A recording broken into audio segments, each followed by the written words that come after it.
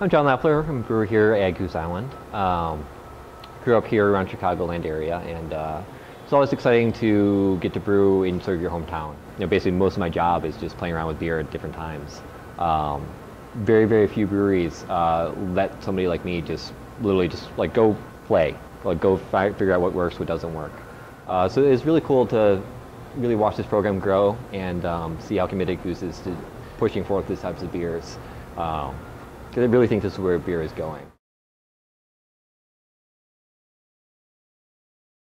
We use primarily two different families of barrels here in the brewery. We use barrels which still hold the spirit. Usually we use mostly Heaven Hill bourbon barrels, like 11 and 13 years old. The other family of barrels that we use are wine barrels. We use both red and white wine barrels.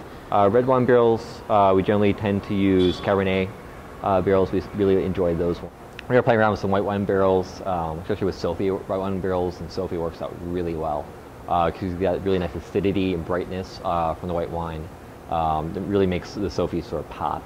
So really enjoy those for Sophie. We use a lot of different fruits here at the brewery. In Juliet we use blackberries, Marion blackberries. In Lolita we use red raspberries, and in Madame Rose we use sour cherries. Most of those we get from Seedling Farms in Michigan. We have a very strong relationship with them. They make great, great fruit. We're looking for thermal expansion and contraction of the beer inside the barrel. We'll actually push it into and out of the wood, and as it does that, the migration through it picks up a lot of flavor. How long beer stays in barrels is really depending on how it tastes. For different brands and for different wild microorganisms, it takes different amounts of time. For a beer like Juliet, we're looking for a fair amount of acidity. We actually are going to leave the beer in there for 8 to 13 months, depending on just how long and how the beer is maturing. Everything from the amount of wild yeast in the barrel, the amount of fruit in the barrel, the actual pH and the temperature of this environment all make a huge difference in how the beer matures over time. We feel very strongly in not releasing beer on a schedule, but rather as the beer's ready when the beer's ready. One thing I've always admired Goose for is really strong focus on new product development, new brands, and innovation with beer. From developing Bourbon County Stout, which was one of the very first big, strong beers to be aged in a bourbon barrel, you really saw how that exploded in the industry.